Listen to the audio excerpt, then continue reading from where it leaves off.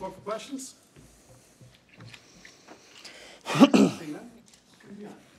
Go ahead. Ty, how much work have you actually gotten this spring, and what's it been like in this different kind of role? Yeah, I think we usually go for about the first half of practice, still doing everything, indie.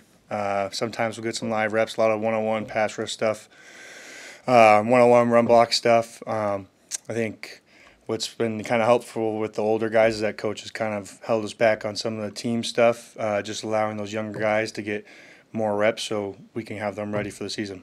What have you seen from them as they're getting more reps?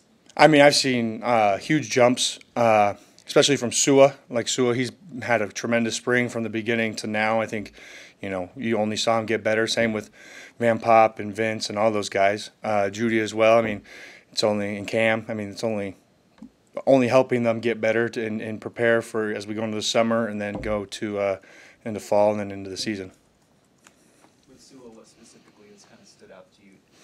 He's finally got an edge to him. It's been awesome to see him kind of become the player he is. I mean, he's a big kid who's able to hold his own, but sometimes, when you're young, it's kind of not scary, but you kind of get nervous and anxious going in there against, some older guys or some bigger old linemen. But, I mean, it's just – he'll keep himself out of, like, the pass rush one-on-ones to go work on run block and, be nitty-gritty and get that down where he's comfortable enough to go out there and play. I heard that last Saturday was a pretty good day for the offense in the scrimmage. So in the defensive meetings and at practice, what's been the mood and the tone from Coach White and everybody else on down around the defense after that? Yeah, so last Saturday, it was not to our standard, especially as Coach Rule kept the older guys out. We were able to actually watch from a coach's perspective, and, we were out there helping coach the young guys and be more of listeners and watchers and able to help coach them up. So, just, knowing with what we had and, going forward in this week, we were going to make sure that doesn't happen again and get our message clear as the older guys in the rooms that that's not the way this defense is. That's not our standard. So Tuesday and Thursday and today were pretty good from that standpoint. I think we did a 180. I think we finally got our message across. How has being a player coach this spring helped you as a player, as a teacher? Yeah, it's definitely helped me more as a teacher because, being the player, you're only really focused on you and how you're doing and, what you could do better to help and you're only getting that feedback from your coach. But as you watch it and you're able to watch all the positions that you're able to play, you're able to go, oh, okay, this guy does this guy does this. And if this guy doesn't do this, then it doesn't work with this guy. So I think it's just kind of broadened and really heightened, the football IQ aspect and really understanding the flow of everything on defense. Because, when you're out there, you're really you're worried about doing your job as part of the defense as to when you're watching the whole movement and the whole puzzle come together. Coach made it pretty clear that he doesn't want Saturday to be a glorified practice. He's treating it like a real game, and he wants to see how guys respond. What do you think is the value of that, and perhaps the limited role you'll play? What are your expectations for yourself? Yeah, so, to approach it like a game is to approach it like how we would in the season. That's how it's going to be in the season. You get all these practices with fall camp, and then you lead into the week, into the first game week, and then I think he's kind of trying to portray that and trying to help the younger guys who, might have not playing as much or, didn't really have a role last year to, this is your time to find your routine. This is your time to find what helps you get ready for a game day. Because, if you don't take it seriously like a game day, I don't think you're going to perform like it is a game day. So I think that's kind of the way he's trying to go about it. What's that adjustment been like for you this spring as a veteran who's maybe not in all the scrimmages? Coach Rule's kind of made my body feels great. I'm ready to be there on Saturday and then get into summer and get going.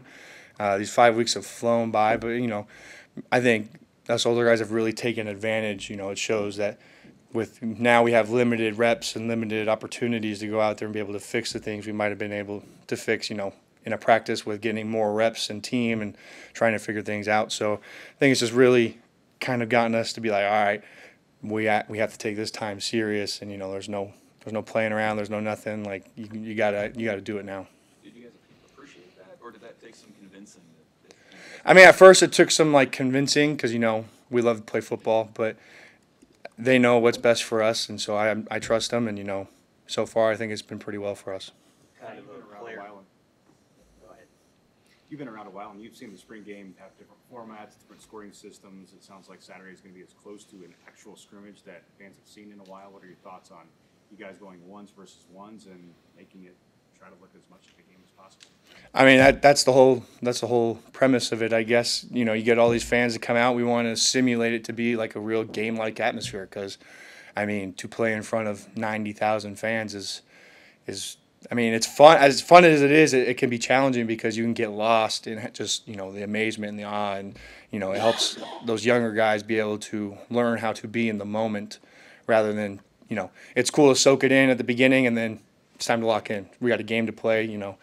They're here to watch us type deal. Kind of a player coach view, how have you seen those quarterbacks process all the tricks that your defense can throw at? Yeah, it's been awesome to watch our quarterback room go. I mean, every one of them has done a great job this spring. So, from my understanding, our defense can be a little tricky to kind of understand from an offense perspective. But I mean, they've done a great job, identifying our defense. So I'm really proud of them. You had Henry up here too.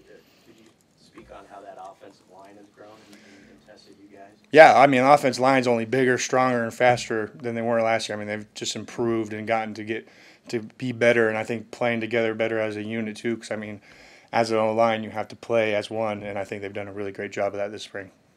I know it probably just depends on the year and the format, but on spring game day, have you ever seen much smack talk between the defense and the offense? Have you ever seen any friendly wagers between the two, or is it just all? I mean, there's smack talk every day that we're in practice. I mean, even days we don't practice, we'll be in the locker room smack talking each other. I mean, it's just all good fun, and I expect that to happen on Saturday too. Inside the draft is this week. Has that caused you to do any kind of reflecting on your decision that you made to come back and just how's that feeling for you several months down the road and also looking forward to being in this position next year? Yeah, I mean, I'm so happy I decided to come back. I mean, there's a lot of great guys in the draft this year, but I'm taking the opportunity to take advantage and just better myself. And with Coach Knighton and Coach Rule and Coach White, I mean, that's the only way that these things can happen. So I mean, I'm really excited to just get better. Thank you.